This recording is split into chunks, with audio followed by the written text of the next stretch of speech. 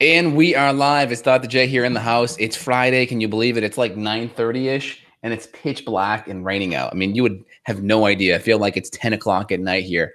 So we got a little rain and thunderstorm going.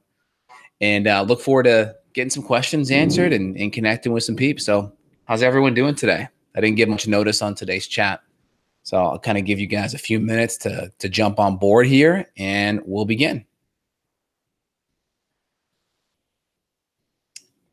So my coffee here, I got a ghee mixed with a little bit of Madagascar vanilla, and then my coffee. So nice little mix. Got a little hint of vanilla in there today, which is great. Gotta love that.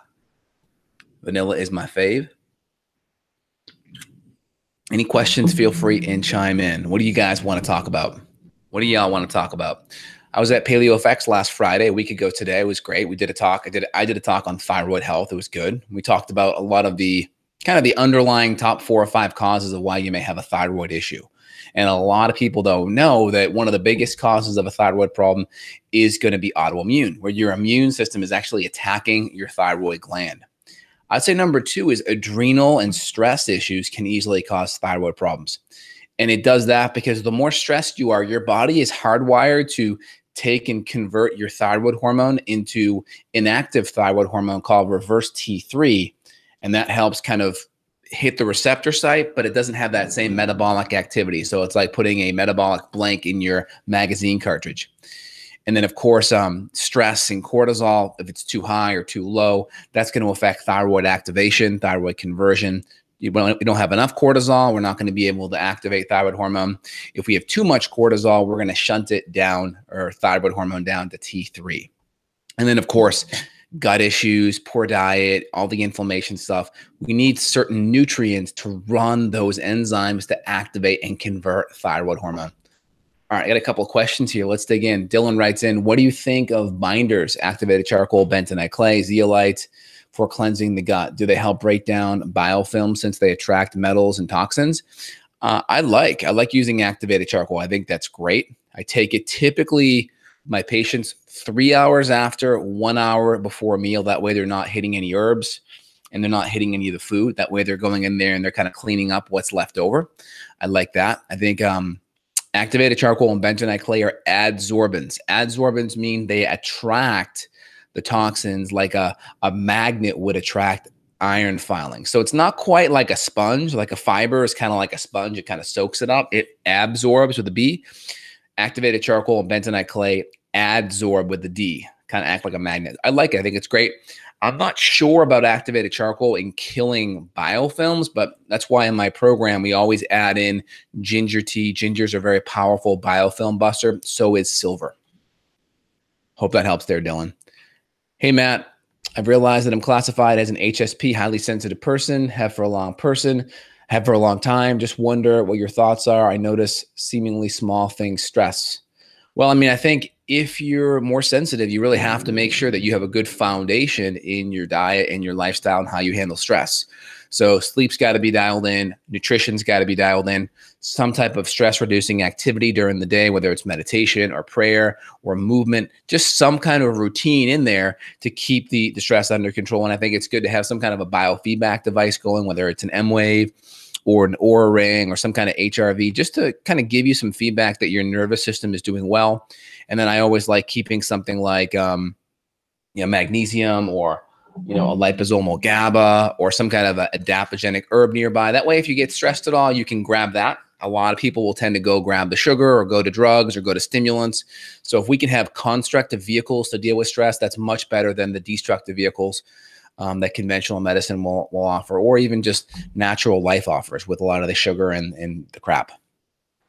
Tim writes in, what's the best protocol to help with food poisoning? Usually when you find out, you usually don't find out until you start puking, feeling nauseous. Do you take black charcoal at that time? Great question. I had food poisoning last week. I had a green drink and I just had massive diarrhea. Now, I solved it in like 30 minutes though.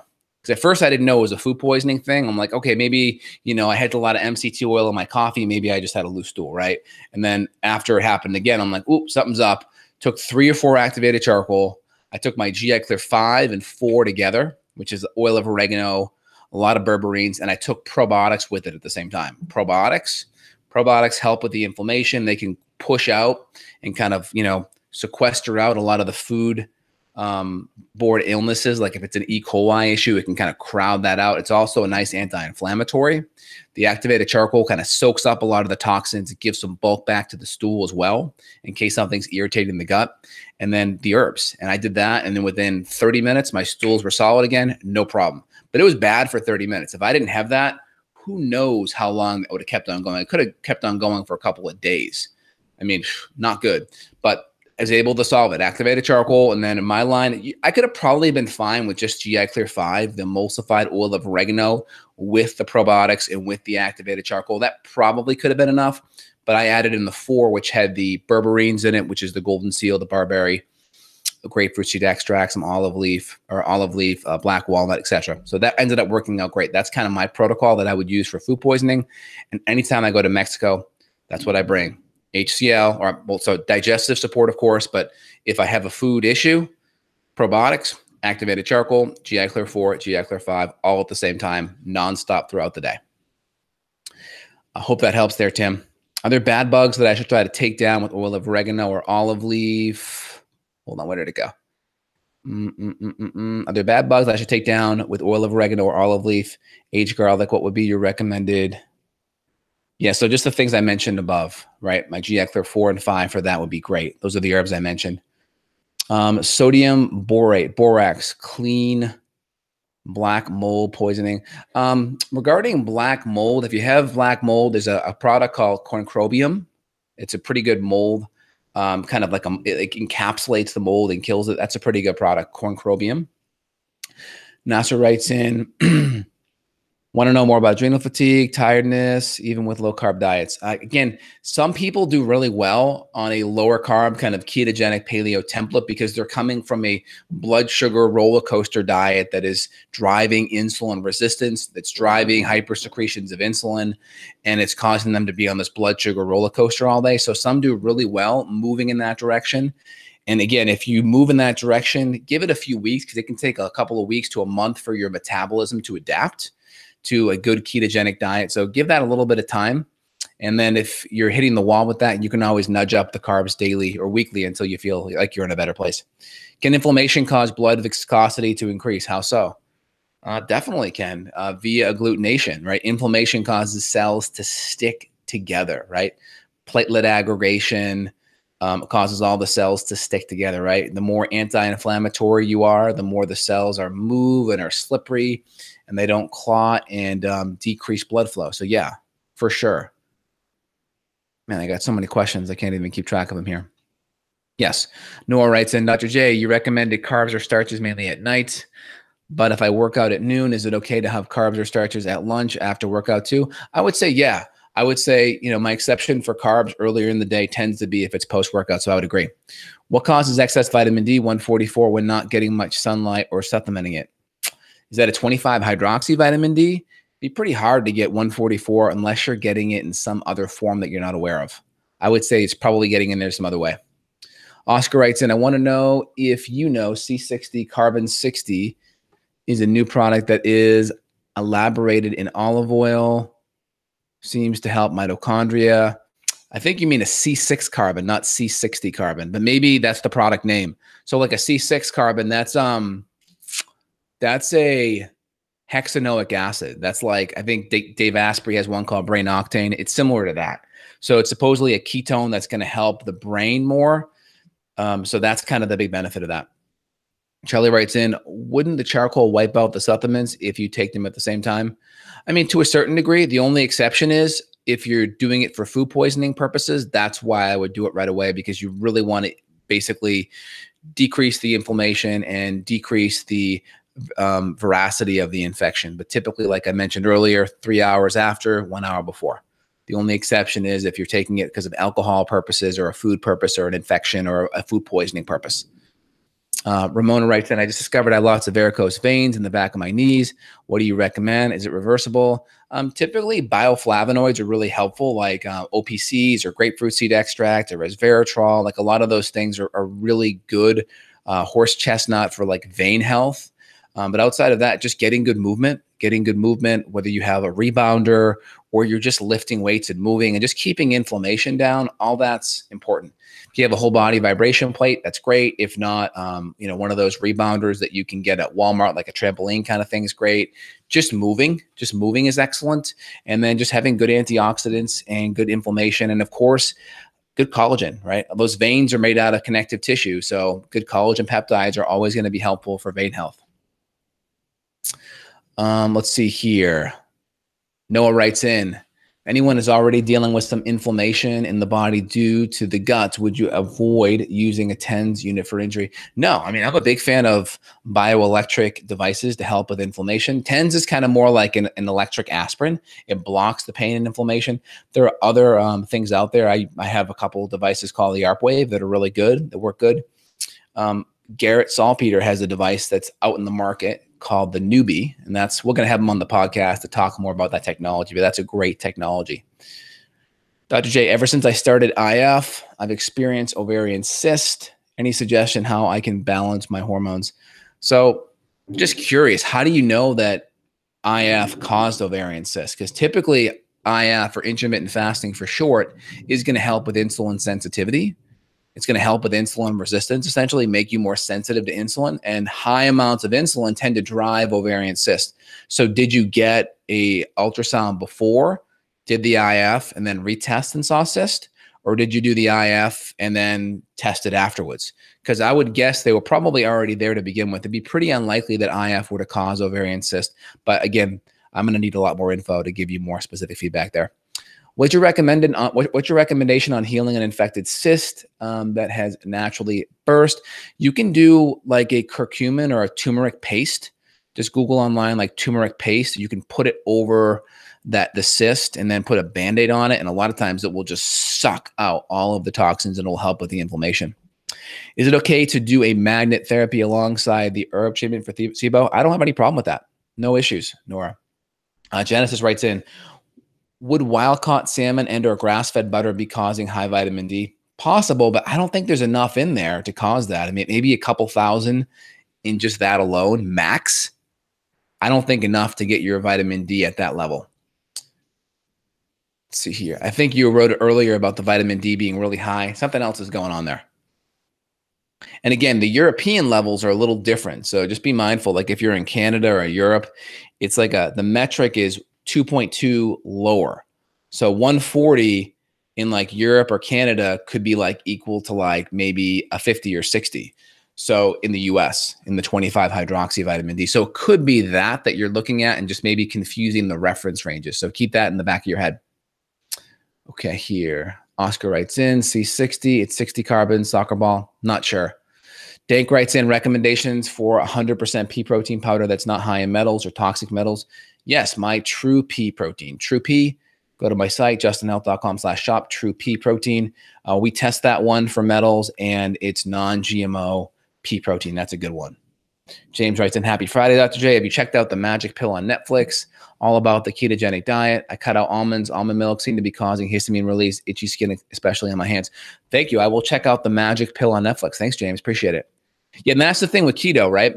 I encountered a couple people at PaleoFX where they're like, well, everyone needs to do better on the ketogenic diet. Everyone should do great. And the problem is, if you're not a practitioner, you have your own experience. And if the ketogenic diet like helped you get better, then everyone needs a ketogenic diet. That's the missing piece for everyone. But some people, it may not be the missing piece for. They may have to adjust their macro or micronutrients in a way that may not put them at a carbohydrate level that's below 50 or below 30 that essentially keeps them in that ketogenic range, so to speak.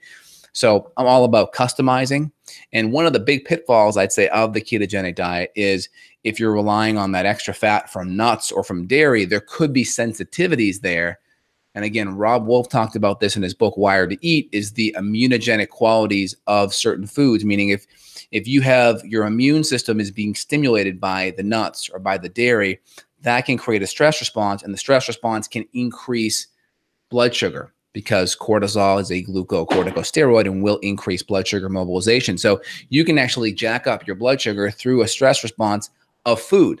And that's kind of a missing variable that I think a lot of people may miss out on because they're just looking at the carb content of the food and they're forgetting the immunogenic qualities of the food. Hope that helps. Let me keep on rolling here, guys. The questions are just coming in too fast. While doing a parasite cleanse, is it okay to blend one banana with my daily green smoothie? Does the banana have too much sugar? If you're doing a parasite cleanse, it may be good because a little bit extra carbs may help bait some of those critters out, kind of like cheese on a mousetrap. So I think that's okay, as long as it's not causing too many issues like bloating and gas. Tiffany writes in, good morning, Dr. J. Thoughts on probiotic enemas, a 12 strain with more bifidose. I find it has helped me and was wondering about your sacro via backdoor. Bad idea. So you're talking about Saccharomyces via enema. My thing is this, I always want to take them orally. It's just easier, right? It's not necessarily the big pain in the butt, pun intended there. But I try to always do things the easiest way possible for the highest level of compliance. So I would try to all do it, through the mouth orally to see what we can do there. And I'd only go to an enema or a fecal transplant, like worst case scenario. I've seen people get really sick on fecal transplants. Now, again, you're talking more about a probiotic enema. I would say if that's the absolute, situation you have to go to and taking it orally is not helping, I don't have a ton of experience doing them in the back door, so to speak. So I would always try to do them orally and see how you do first.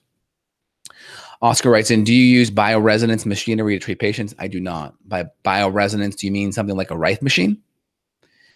Is ribeye the best steak for the highest fat in it? I think ribeye is great. I mean, that or like the bottom roast or the bottom cap, I think is great. But yeah, ribeyes are my fave. Mike writes in, will your thyroid support supplements be enough for me to get off my thyroid med completely, or do I need to be careful? Well, it depends on what your pattern is. Again, depending on what kind of thyroid pattern you have, and then whether or not your adrenals are involved or whether or not your gut's involved, it's kind of a loaded question because there's a lot of areas. I help people with their thyroid sometimes, meaning I help them with their thyroid symptoms sometimes without even touching their thyroid. Because if we can fix their gut, fix their digestion, fix their adrenals, and then support the nutrients, sometimes the thyroid can come back online. Others have an autoimmunity where their thyroid gland is just living on a prayer because it's been beaten up by the immune system for decades. So everyone's a little different. So I would say yes and no, depending on what your pattern is. And of course, there's an assumption that you're making good diet and lifestyle choices too. Okay. Yeah, I would have to see the lab, Genesis. Something doesn't make sense with that vitamin D being that high. How often do you fast a week? I may do like I always try to do a 12/12, which is like a 12-hour fast, 12-hour eat period. And then I'll do like an intermittent fast, like once to twice a week. I try to always do like a bulletproof kind of coffee, butter, MCT. I don't like not eating anything. I like having that good fat and that collagen in the morning. Some would say that's not a fast. Others would say, well, it's still kind of a protein sparing fast. So it depends on what you're consider. Any suggestions for BP regulation? Normal in the AM, but seems to increase at night. Hard to say. I mean, it could be just stress from the day. I would just look at getting into a good parasympathetic state, maybe add some magnesium and see how it goes. How much should I cook my greens to lower oxalates? How much would a slight elevation in arabinose in organic acids raise oxalates? Again, if your arabinose is elevated, it tells me that's a yeast overgrowth. So I would work on getting the yeast out, cleaning out your gut. And then number two, I'd only worry about oxalates if you're really having a reaction to them, whether it's a pain issue or a sensitivity issue. I wouldn't try cutting them out. You can just steam your food or saute your food. That'll cut about 30 to 50% of the oxalates down. So I wouldn't worry about oxalates unless you're having a kidney stone issue or you're really having muscle pain issue or you're really sensitive to it, and going low oxalate helps. Again, steaming or sauteing your food won't be enough to like make a high oxalate food low, but maybe make a high oxalate food medium and maybe make a medium one low. So just only go that route. Only go that road if you really need to, because there's a lot of good foods that are high in oxalates, like spinach. Do you eat offal? I'm not sure what that means. Oscar writes in, I'm trying to improve my microbiome. Do you think shilajit and clays have soil probiotics? Soil probiotics seem to be the next step to improvement in the probiotic industry. Yeah, I mean, I like Megaspore. That's more of a spore-based. From a soil-based, there's Prescript Assist. They changed the formula recently, but those are some good options to help improve your gut health, once you know your gut's clean. Addie writes in, what's the best time to take probiotics? Depends. I like in the morning or at night, first thing on an empty stomach, I think is great. There could be some benefit to take it with food. So, but morning and night, I think is a great time. You're welcome, Nora. Hope that helps. And then can you give some advice for central sleep apnea? Darren Schmidt says that ARN is the key. What's your take? What does ARN stand for, Oscar? Let me know. Any difference between VS, frozen veggies, and fruits? What does VS stand for? VS, frozen veggies, and fruits. Let me know. Your mitosynergy is phenomenal. Even at one dose, I feel an increase in energy. Any other mitochondrial support that you could recommend? PQQ or berberines? Yeah, PQQ is great. Thanks for your feedback, James. PQQ is excellent. I like that. And then depending on what you need, some people can even go for extra CoQ10 or carnitine. It just totally depends. Okay, so fresh versus frozen veggies. Ideally, if you're fresh, are going to be within a day or two for sure. The problem is a lot of people are eating their veggies or they're getting them a day or two before they're about to wilt, so to speak. So I would go with frozen if you know you're not going to eat them fast. I think having some frozen ones, I always have like a bag of frozen broccoli or kale or, peas or carrots, something simple that's there because sometimes the veggies turn. So if you can eat your veggies faster and they're not going to wilt and they haven't been at the shelf, 4 days already at the store, then I think it's okay. RNA, ribonucleic acid. It depends. RNA, that's a standard process product that Darren's talking about.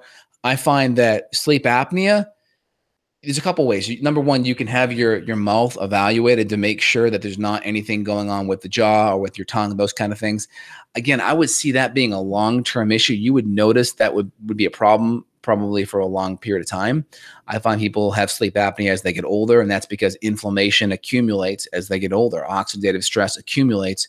I find getting inflammation in the body improved makes a huge difference on sleep apnea. The tongue, the jaw is less inflamed. The airways are more dilated or opened. Body's more resilient. One thing that you can do is just do some mouth taping, and then that way you're breathing through the nose. I find like if I'm sleeping on my back and I get a little too much saliva kind of congealing in my throat and I breathe through the mouth, sometimes that can block the throat a tiny bit. So you could always do some mouth taping to help with that. That way it's forcing it through your nose and there won't be necessarily any blockage from any saliva hanging in the back of your mouth and then the air coming in.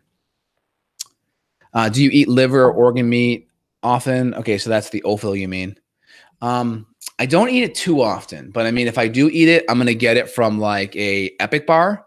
Or I'm going to get like, if I go out, I'll do like some liver, some foie gras at a nice restaurant. So that's kind of where I'll typically get that, either an Epic bar or some foie gras. US Wellness Meats has some really good liver too. So that works pretty good.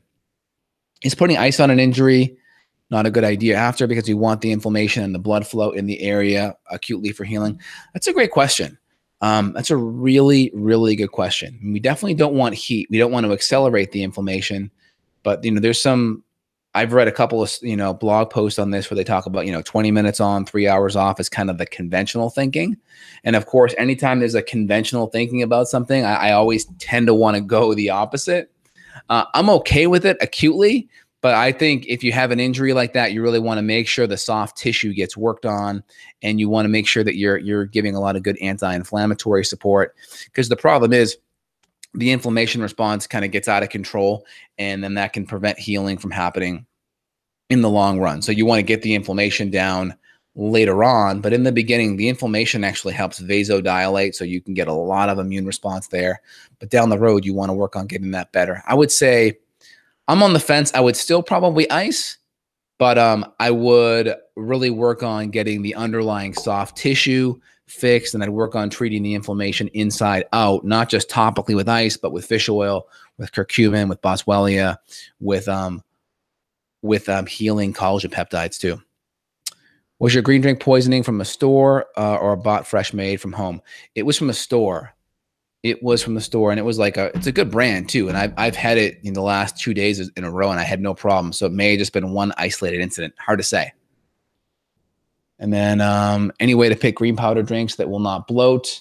Any ingredients stay away from? Depends. If you're really sensitive to FODMAPs, then you may have to be really careful and try to do lower FODMAP green vegetables, which may be really hard.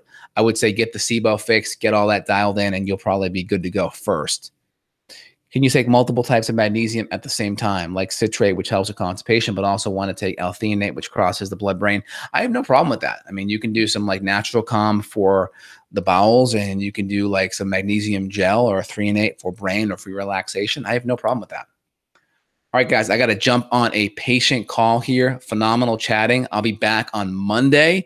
Again, make sure you sign up for that Thyroid Reset Summit, thyroidresetsummit.com. Click on the link below. It's going to be great. Lots of good interviews that I'm doing as we speak. Phenomenal chatting, guys. You have a phenomenal day. We'll talk soon. Take care.